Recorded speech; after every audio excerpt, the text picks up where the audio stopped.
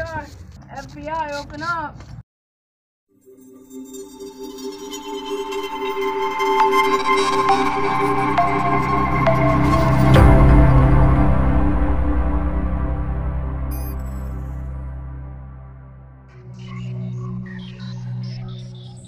Hello, Stardust Simulation. Today, in today's video, I want to tell you a dream because it is Dream Wednesday. Dream Wednesday is really cool because I enjoy sharing dreams I've had that include lucid dreams, like astoundingly vivid dreams, creative dreams, just thought-provoking dreams, like all kinds of crazy dreams. I think maybe my brain just produces naturally excessive amounts of DMT, and so I really enjoy sharing my dreams, and I would definitely love hearing about your dreams too, and maybe you can share them on a YouTube video as well, or just type it in the comments, because I really think dreams are cool. I think perhaps dreams can be possibly really your consciousness, possibly like when this body goes to rest, it's kind of like putting something on charge, and then the soul leaves the body and visits the infinity of realms and realities that one can experience. My son might be walking in shortly. That can experience as an infinite consciousness is what I think. So with that said, I am going to get into the dream. So a few of my dreams have been kind of like long-ish on these videos, and I think today's dream is going to be a shorter one.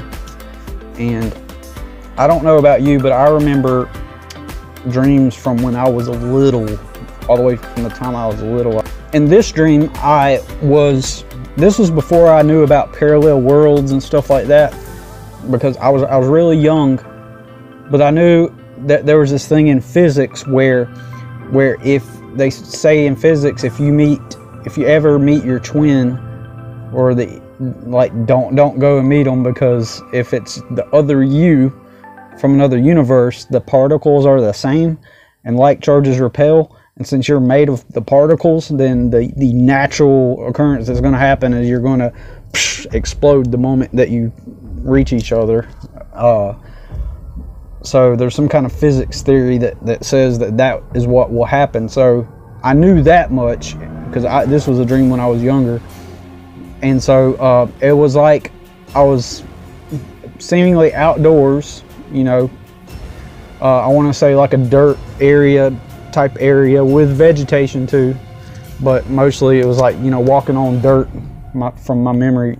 And like there was this veil, but it wasn't something that you could see. It was just, there was a veil between this world and the next world over. And somehow this wasn't something you could see or feel. It was just but you physically cross over this point and you walk into the parallel world, which was the same as the other one. And walking through that, I could hear my own voice, and I had a friend with me, and I was telling him, I was like, look, I can't talk to myself, because if I do talk to myself, then I know that based off of physics, that it will cause an explosion, and then I'll, die or go away or something like that. So I don't want to do that. And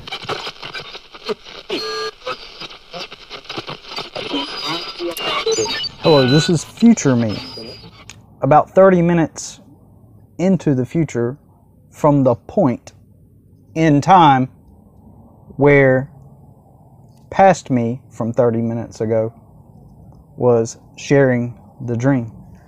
I have time traveled effectively 30 minutes into the future at this point, and from this vantage point I can look back at past me, and I can tell that I did leave out some details because I was kind of in a hurry. I knew my son was getting off the bus, so I was attempting to, you know, tell the story as quickly as possible.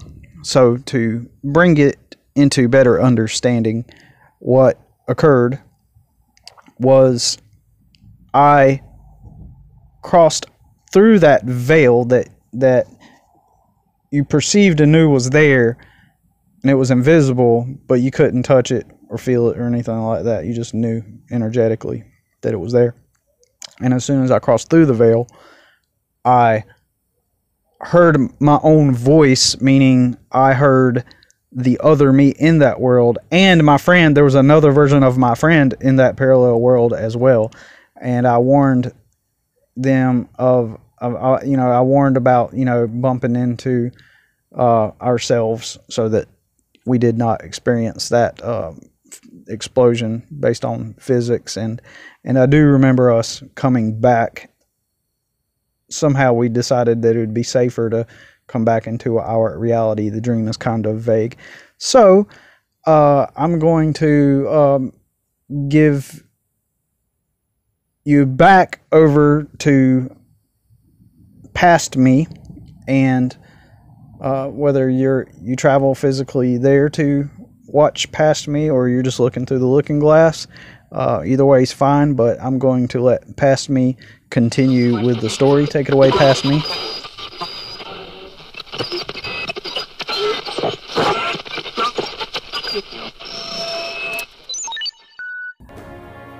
Basically, I don't remember if I crossed back over into the regular world or my original world, or if I went, or if I stayed. I don't know. That's all I remember of the dream. And so you know, that was before I had a deep understanding of things like, you know, parallel worlds and quantum jumping and things like that, which is basically shifting into another reality, which is, I personally believe that we're in this continuous flow of shifting realities, like we're in this eternal, infinite flow, transitioning from reality to reality. Like the moment I started this video, that's already in the past, and it's another reality. It's another node on the grid of space and time. It's another node, or it's a frequency, another frequency.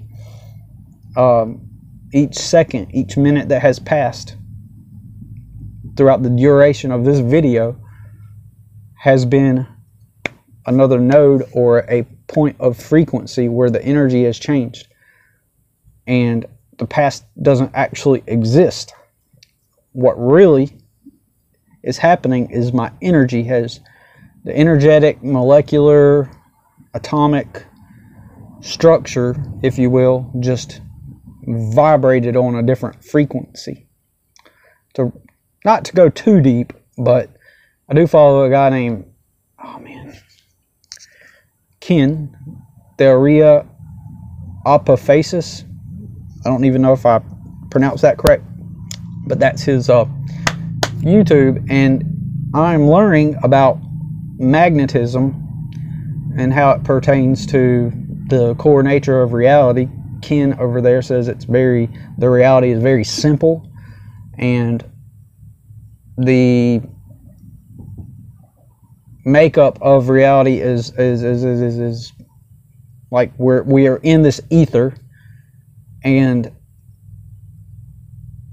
like, for example, gravity is just magnetic acceleration towards something, and it really gets complex. So it's an alternative way to view this reality, which is kind of fundamentally the basis of this channel. Is to, well, I want to say that the basis of this channel is to help you navigate the Stardust simulation. And navigate this reality, and with that is the understanding of the nature of reality. So to learn different modalities to use to navigate, and understanding different theories on the nature of reality can help encapsulate some kind of understanding that's some kind of relative understanding that's good enough for you to navigate in a way that's conducive to your success in the simulation here, whatever path you're attempting to take, you know. And so the idea is to share those types of things to help you navigate, and also part of living in the simulation and this reality is just the fun. There are fun elements to it, you know. There are good things about it. I mean, you know, we talk about, just, I'm going off on a different thread here, or discussion, and I may be getting off track with several threads, but you know, you got to think that this reality does have good things, fun things. Like pizza is fun. It's fun, it's tasty, it's you know, like one of those foods that's just, you know, you know, like everybody likes it and all that stuff. And so yeah, my son's gonna pull up, and I would prefer to go ahead and end the video before he gets off the bus, so that I can, you know, get him taken care of, situated. We got chores to do, we got stuff to do, but we'll talk about more of all this stuff in further videos also. So I appreciate you watching today, and please share what you think, your thoughts on my dream. Share some of your dreams, and I got this phone sitting on a book bag on my chair, on my book bag. That's my tripod. So I'm gonna go welcome my son to the door, and here he comes.